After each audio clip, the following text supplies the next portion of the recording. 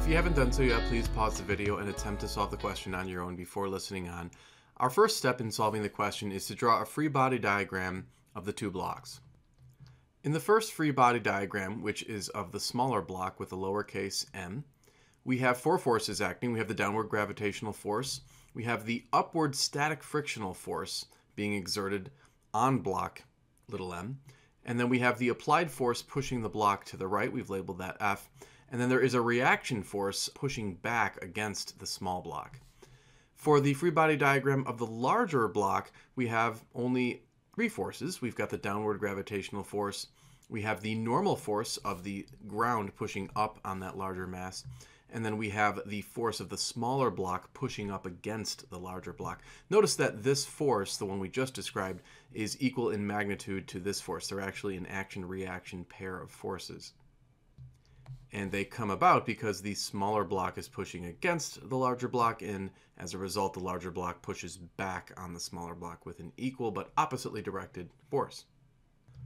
We recall that the static frictional force is equal to the coefficient of static friction multiplied by what is usually labeled as a normal force. In this case, we have to be careful how we interpret what is known as the normal force here. For the block labeled with lowercase m, there really isn't a normal force per se, because we usually associate a normal force with the ground pushing up on the block, and of course, the smaller mass is not even touching the ground.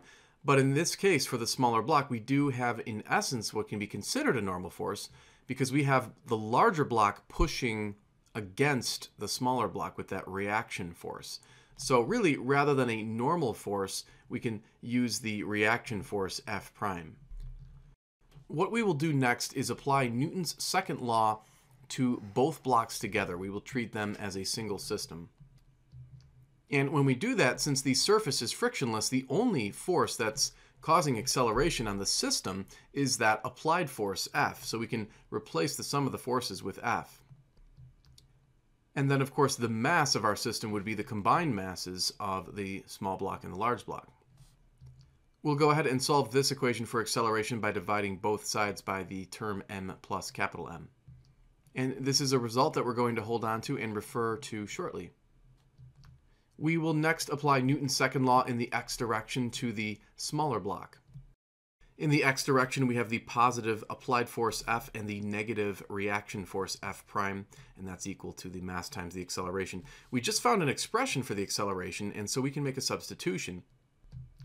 And then we can add F prime over to the right-hand side. We've held on to the Newton's second law equation for the smaller block right here.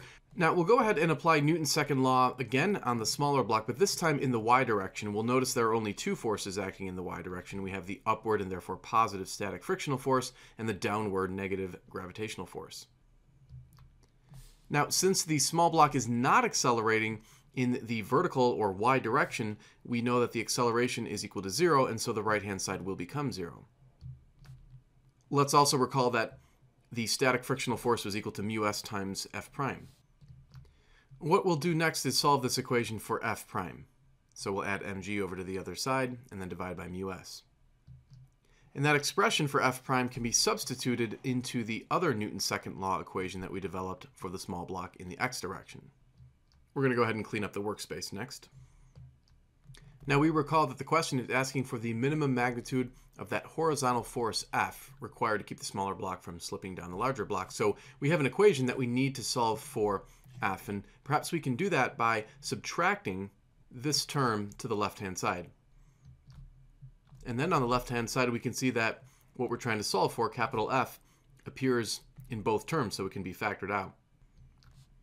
And then we can divide both sides of the equation by this bracketed term. We can finally go ahead and plug in all the known values. Remember, lowercase m was given to us, as was uppercase m. G, of course, is 9.8, and then we have the coefficient of static friction given in the question as well. And when you plug that into your calculator, you should get approximately 4.9 times 10 to the power of 2 newtons, and that is the correct answer.